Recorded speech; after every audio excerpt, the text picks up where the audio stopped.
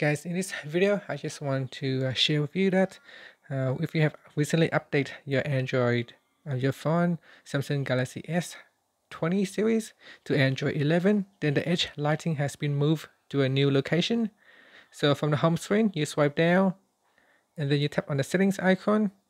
Now previously you can find edge lighting style in displayed, and then you go down, it is in edge panels.